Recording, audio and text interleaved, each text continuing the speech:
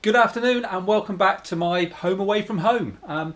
This course I'm on at the moment, a few days into it now, and I have to say it's pretty heavy going and my head is feeling really muggy. So I thought rather than festering away here in my room for the next few hours before dinner, what I'm going to do is get out and do some exercise, and that means jumping in the car and heading over to the local gym. And here I am. I'm a little bit early, so while I'm waiting, I came here yesterday, and as I was leaving the car park, there was a guy pulled up in a Model X, and obviously I got chatting to him, as you do. Lovely chap. He had the Model X because he was in the process of having his Model S serviced. I think he'd done 20,000 miles in it, and he was over the moon with it. He said the Model X is very nice. He prefers his S, but he's also on the waiting list for Model 3. I said, oh, what are you going to do? You're going to get rid of your Model S? And he said, no, I'm going to keep both. You can go off people quite quickly, let's be honest. But I was asking him about the kind of the build quality, because I know there's been some issues in the past, and it was my understanding they kind of got through it, and certainly heading towards the Model 3, I would hope that, or expect, that the build quality would be up there with the kind of the best of the premium cars. But he pointed out a few spots on the Model X, which was a brand new one, but already you could see on the one of the rear gull wing doors, where it meets the bodywork, it was already starting to kind of wear at the paint. He said it's only happening on one side, but his experience of Teslas, as he's had one, now had this one, and obviously he's been in some other loan cars. His experiences, they all have little kind of issues, nothing serious, nothing that obviously put him off, because he thinks they're brilliant. But it is interesting. There obviously is still a little bit around the build quality, which you would hope for the price you pay for them wouldn't be there, but apparently it is. But it doesn't seem to bother most owners. Most owners seem to be quite happy with it and don't seem to be too overly concerned. And I think, to be honest, the money is being invested elsewhere around the technology, and especially like the battery and the range and the bits and pieces inside the cabin. So not the end of the world, but yeah, just another nice EV driver really. I haven't met an unpleasant one yet, or one that didn't want to stop and chat. So it's a really nice community. It doesn't matter what you drive. If you drive an EV, everybody wants to talk to you, and it's great. I really like it.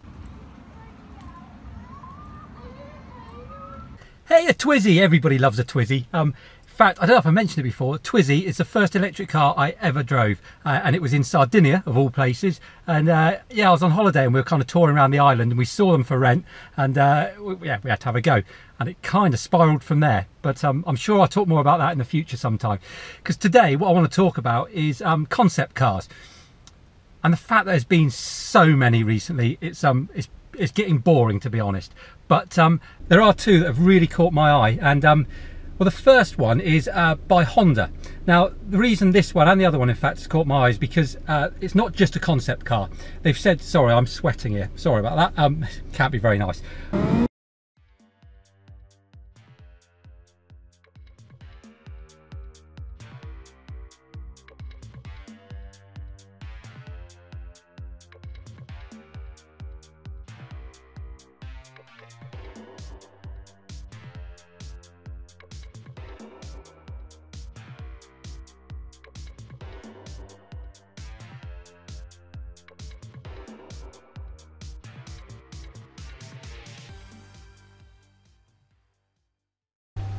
So I know it's bad enough looking at me normally anyway without sweat dripping off the end of my nose. So I'm going to get showered and changed, and then I'll carry on in a minute.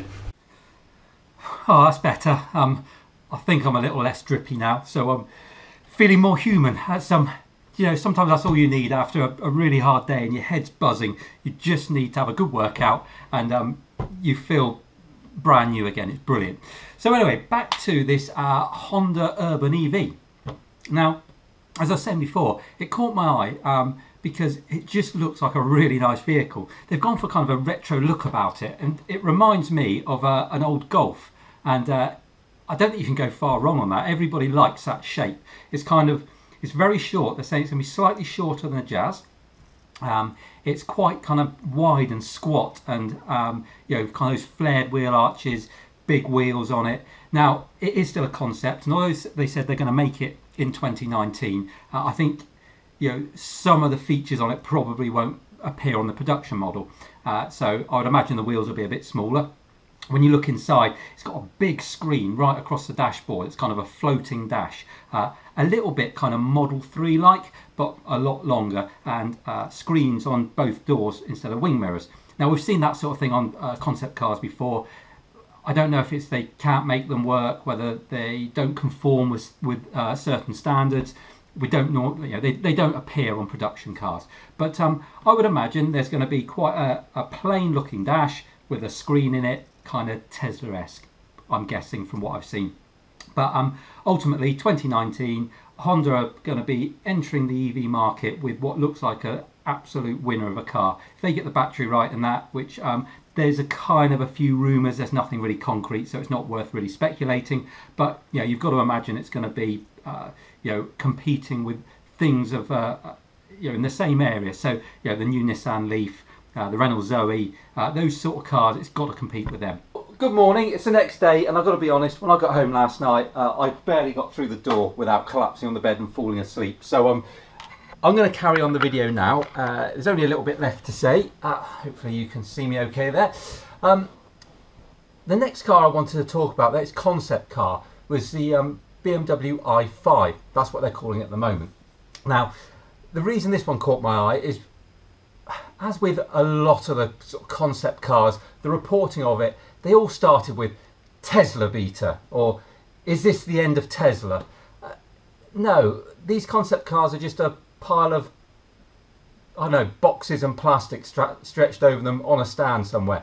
They're not Tesla betas until they get on the road and they prove themselves. So, why this BMW? Well, BMW have definitely made a commitment to electrifying their cars. I think by 2025 they're going to have a number of cars in production. But this one in particular caught my eye because they've already started the kind of production trials and tests, and as a result it looks like this one actually is going to sort of be produced rather than sit on a stand with some flashy lights on it. So I started looking into it a bit more. Obviously it's from their Next Vision concept, which I think it was last year. There was some adverts on the television, we saw on the internet, it kind of where they want to go, and there's definitely some styling cues from that on this i5. I don't know that it's necessarily going to be called the i5 when it's released, but that's its working name. So we can talk about the battery and things. They're talking about over 300-mile range. I think again, until this thing's on the road and we see it for sure, we've got to take that with a pinch of salt. But very quick 0 to 60 times, and a really nice looking car with the these new kind of stylings. They've got the big grille at the front and the kind of slashed headlights. It looks really, really nice. And yes, it probably will sit in the same market as a high-level Model S. But until it's there, we can't judge it on it. It's not even been made yet. So that, I guess, is my little criticism, and it's more around, I guess, the sort of people reporting it. They want a headline, and that's all they've got to compare a high performance luxury car to is Tesla at the moment. So really, really interesting car.